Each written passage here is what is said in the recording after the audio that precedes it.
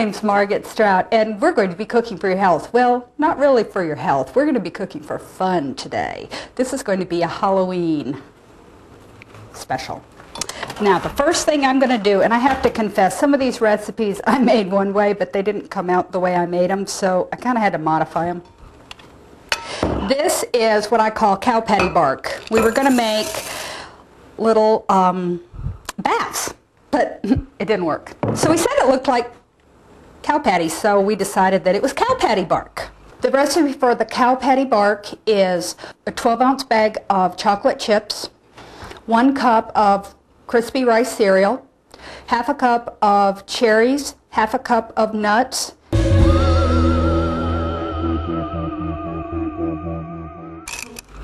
I'm going to put this in the microwave and I'm going to melt it. When you melt chocolate, you want to make sure to have it on about 50%. And I'm going to do it for about 3 minutes, and then I'm going to do cook power, and I'm going to do 50%. Okay, while I'm doing that, I'm going to make lots of noise by putting some nuts and some dried cherries in a food processor.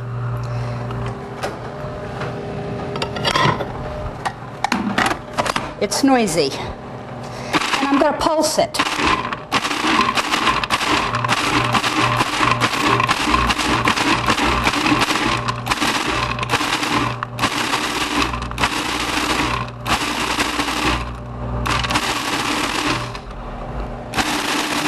And I want it really, really ground up.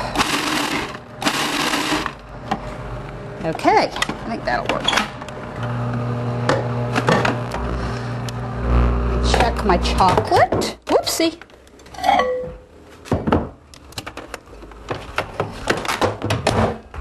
I'm going to stir it once.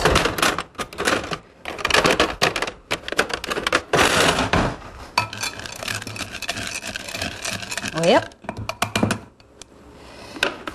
And put it back in. Have it heat up. Make sure I hit the right button. Now, I want to tell you, when I do this, I do it in a jelly roll pan, and I stick it in the freezer. If you do it in the freezer, then it gets hard faster.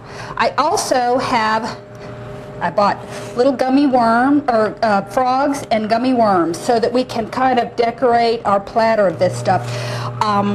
And at the end of the program, when we put stuff together after this is cooled, we're going to put it in a pile with little frogs and worms. Now, I also have to confess, I do everything but spiders. You can do snakes, you can do bats, you can do anything, but I don't do spiders. And my son is actually cool with that. Let's see. You have to stir your chocolate a couple of times if you're doing it in the microwave. If you do it in a double boiler, it's a little bit faster. Oops. That's good. Yes, okay. Now I've microwaved it. I do want to say I put approximately half a cup of the dried cherries and half a cup of the nuts in here. I never remember which way that goes. And a cup of Rice Krispies, or crispy rice cereal, whichever you want to do. You just mix this up. And it looks horrible, but it tastes really good. And for Halloween, it should look terrible and taste really good. It takes a little while to mix it up, but you want to coat the cereal and the nuts well. And this is one of those really simple things that you can make. Most of these recipes are fairly simple that we're going to do today, and I believe everything is on the internet, on the website. So I'm going to scrape that off. This is also fun for kids to lick if they want to help you. They can have a reward. It looks horrible. Ouch, it's hot. Forgot how hot it gets.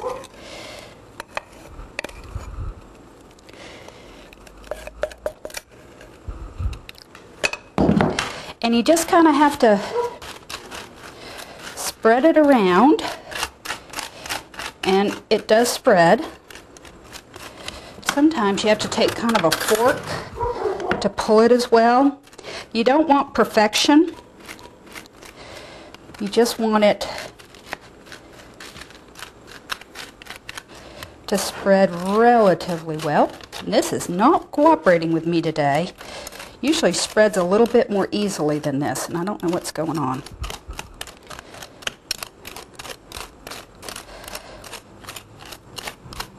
I may make double batch, I don't remember.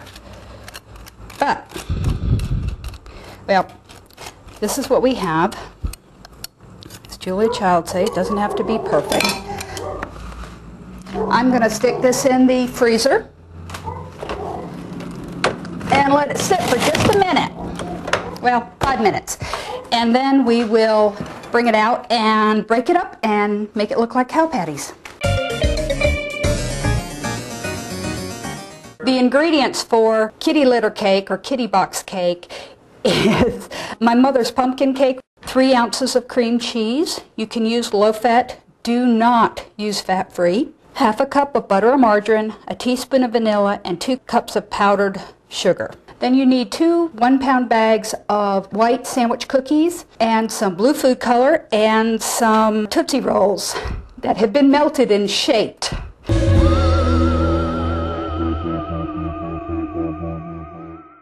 Alrighty, I use a turkey roaster for my cat litter cake, and this is kind of to homage to one of my favorite books. If you use a cat litter box, please make sure it's new and not formerly used.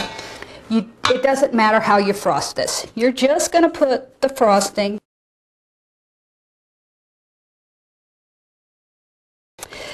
on the cake, and it's going to be fairly liberally done.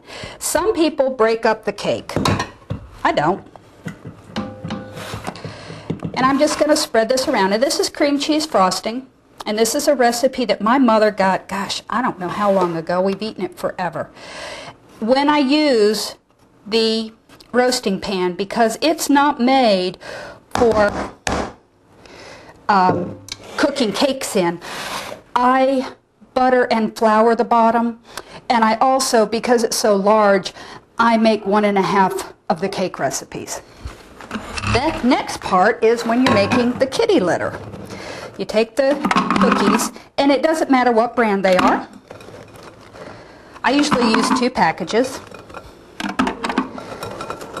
And I'm gonna, well, let's see if I can get these in here good. Whoopsie. Now, I may have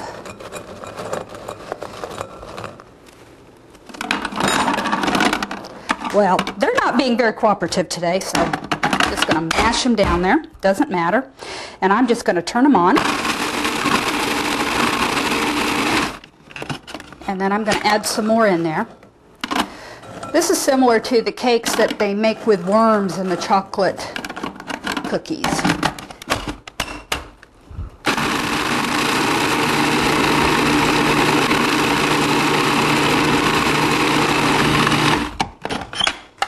Okay, I think they're pretty good. Now I'm going to take about half of these out. So if there are any pieces, I'm going to try to leave those in. Let's see. I'm feeling around. I probably should have done this in 2 batches. But you're going to take about half of it out. And then you're going to put the rest in, and you're going to put some blue food color. The blue food color looks like the little scent crystals in the kitty litter. There, oops, I got a big piece.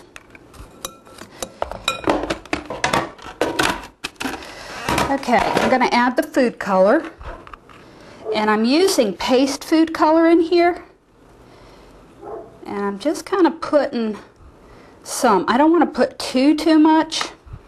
And luckily I have a piece of cookie here so I can get it off that way.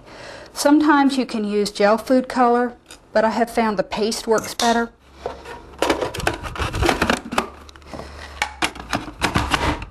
And we're going to pulse it again. It's going to turn blue.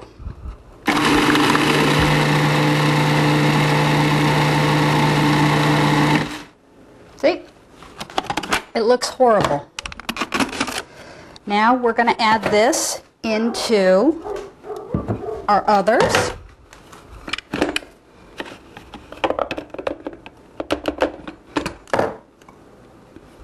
It doesn't hurt to have a little extra frosting in there.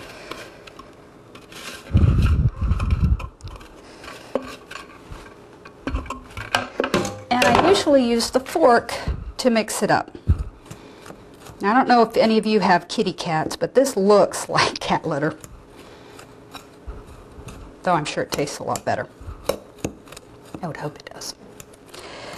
Okay, now we're going to mix this up fairly well. And then what we're going to do, and I find hands are the best for this, I'm going to sprinkle it on the cake and try to spread it out. And then you use Tootsie Rolls that you have melted or softened in the microwave, and you kind of make them into, I don't know if I can say this word on air, but little turds. There we go. See, it looks disgusting.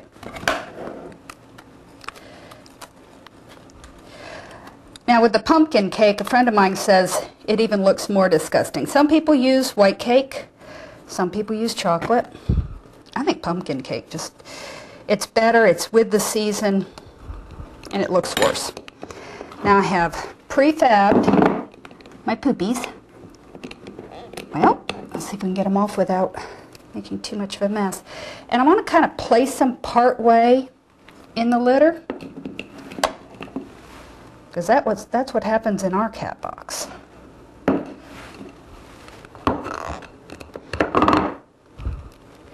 If you do these beforehand, it's probably best to, I always put one on the side to make it look like somebody was really in a hurry. And again, this is one of those cakes that looks horrible but tastes really good.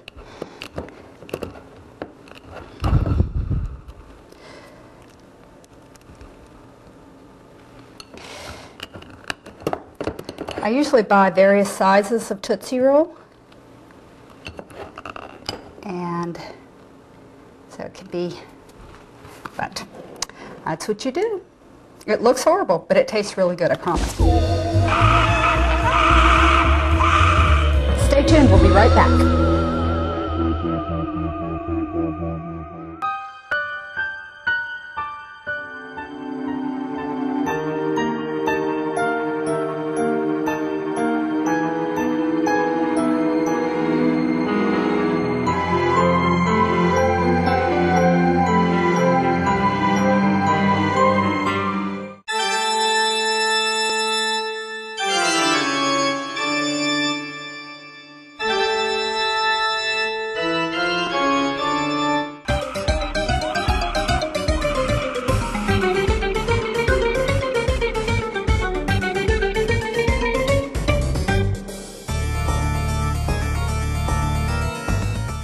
For apple crisp, you will need about 8 cups of apples sliced with the peel on still, approximately 1/3 of a cup of butter, 3/4 of a cup of whole wheat flour, about a cup of brown sugar, 2 cups of oatmeal, and then for on top, dried peaches, dried cherries, and pistachios.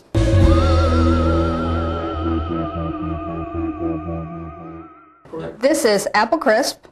And I'm going to put the flour and the brown sugar in first. I don't measure this very well, to be quite honest.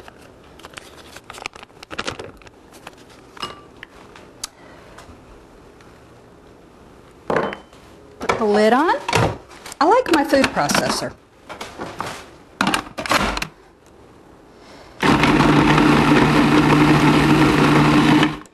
And you can use one of those things and cut it in, or use a knife or fork and cut it in. I just like putting it in the food processor. Now you want this to be well mixed. Now,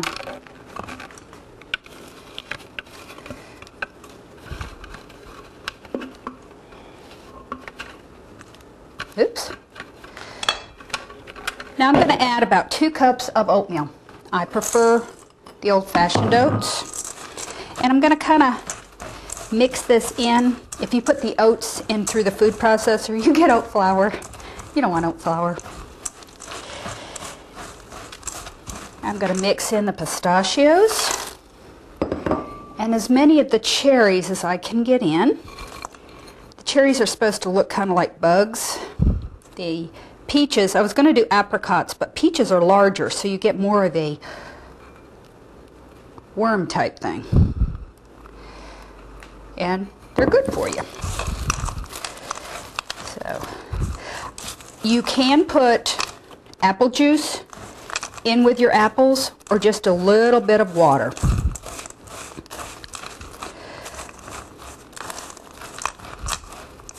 I don't think this will be the most disgusting thing you will see today, but it's good. It tastes good and it looks good. And if you get desperate, you can just use your hands to mix in that oatmeal.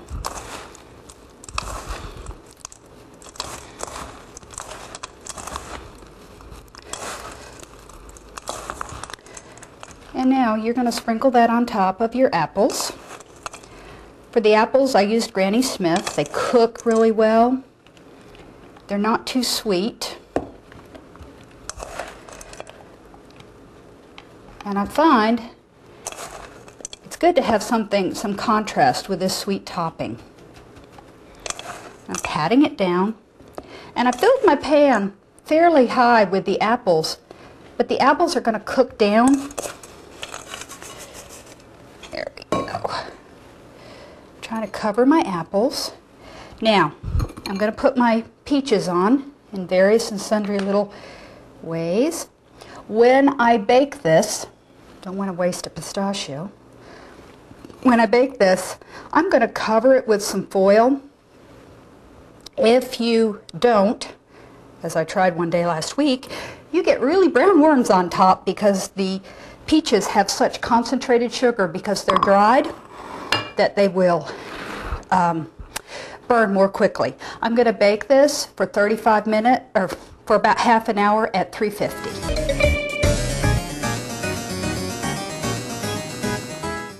To make eyeballs, you need lemon gelatin, unflavored gelatin, cream cheese, pineapple juice, truffle molds, and food color.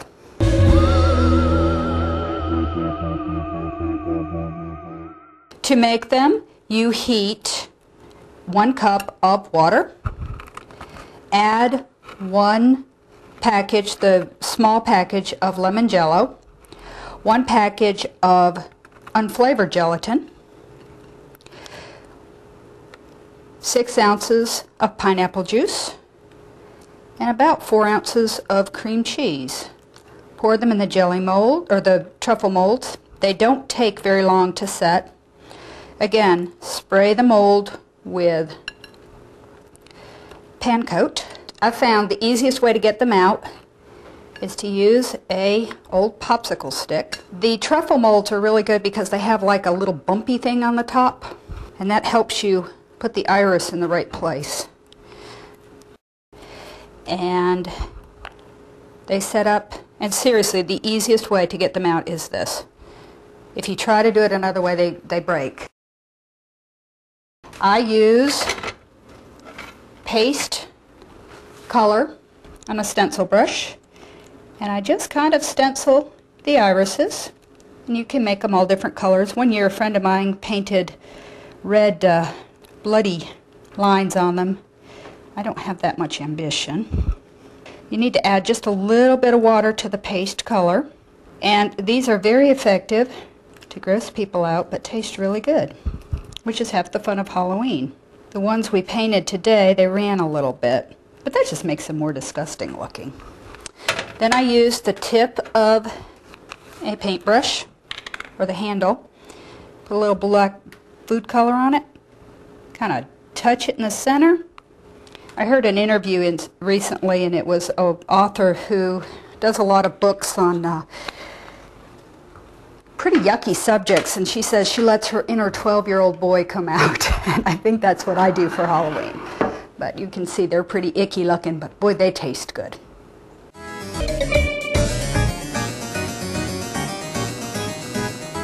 The ingredients for rotten deviled eggs is eggs that are hard-boiled, a little bit of lemon juice, Cajun seasoning, some olives, and I put in some tomatoes chopped up, mayonnaise, blue food color, and green food color.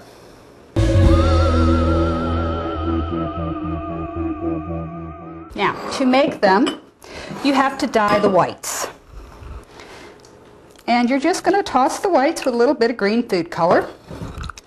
Now, I will tell you, these look horrid. You can use red food color as well, but the green looks pretty bad. And you're going to put them in your little handy deviled egg container. I'll say this show uses more dyed food color than any other program I've ever done. I don't use food color normally. Put that on the side.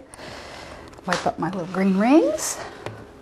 Now, for the mixture with the eggs, I am going to put just a little bit of lemon juice with my mayonnaise and some Cajun seasoning. Now, one kind of Cajun seasoning I got had a lot of salt in it, and it made the eggs extremely salty. Depending on how much salt you like, that may be okay. Now, I know this looks disgusting, but it's supposed to. Now, I'm going to mix that up some. I want to get the blue food color mixed in before I add the eggs because I don't want to make the egg mixture too smooth. Okay, I'm going to add my olives, and I took black and green olives and little bits of tomato, and I'm going to mix this in there. Ooh, that looks yummy, doesn't it? And now I'm going to mix in the egg yolks, and again, I don't want to make this very smooth. I want it chunky. There. See? Doesn't that look yummy? Okay. Now, I'm going to put that inside my egg whites. And I'm just going to put a little glop in there. These are kind of different. They have a number of different textures, a number of different flavors. The woman who gave me this recipe was a client I saw in my WIC clinic, or our WIC clinic, and she says she makes her eggs for non-Halloween occasions the same way with Cajun seasoning, and everybody always raves about them.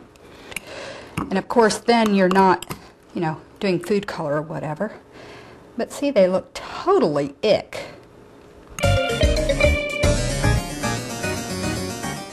To make gopher guts, you will need 1 spaghetti squash, cooked and flaked, 1 package of whole wheat gnocchi, cook it to the package instructions, black olives, sliced mushrooms that are sauteed, a jar of pesto sauce.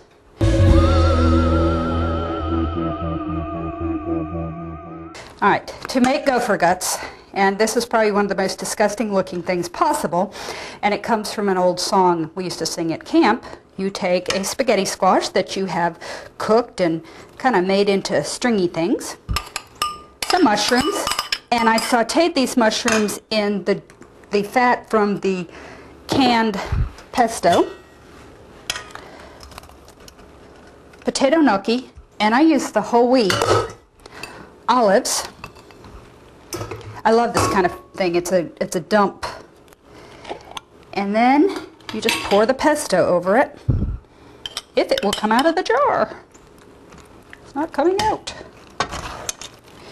Oh, come on. Now, a friend of mine came over and looked at this, and she said, it looks like you haven't cleaned your refrigerator in about 6 months. But it tastes really good. And I'm not a fan of spaghetti squash, but this is good. I think anything with pesto is good, though. Hey, go for guts. Mmm. Stay tuned, we'll be right back.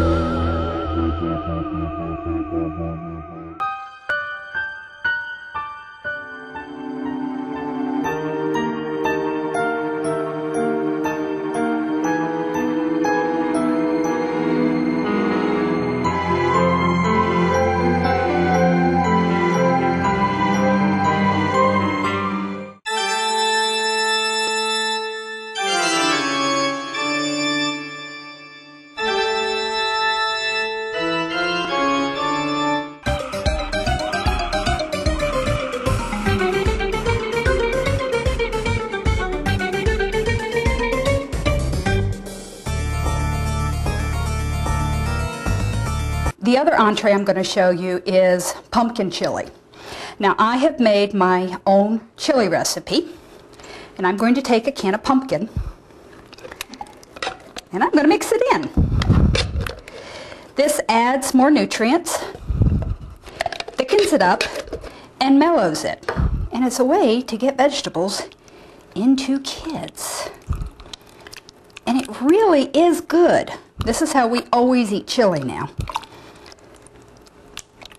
It kind of fits with the season. It's not disgusting, but it sure tastes good.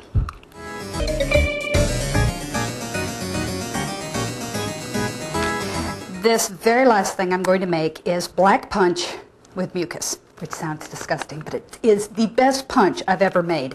And honestly, I am not good at punch. You take grape Kool-Aid or drink mix, orange drink mix,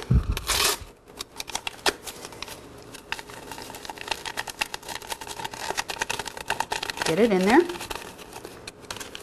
and then, now I will tell you I cheated a little bit. I put my sugar in the water and made a simple syrup.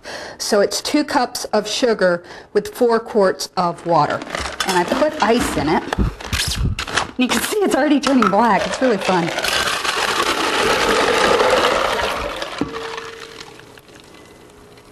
Now stir this up a little bit. Doesn't that look horrid?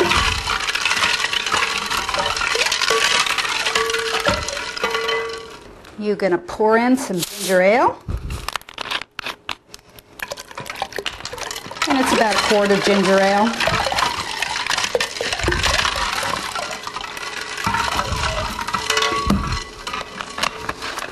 And then the very last thing, you're going to put in some sherbet. That's the mucus part. I used to freeze this in a brain mold, but I decided it's just as good this way. There you go. Wonderfully disgusting looking.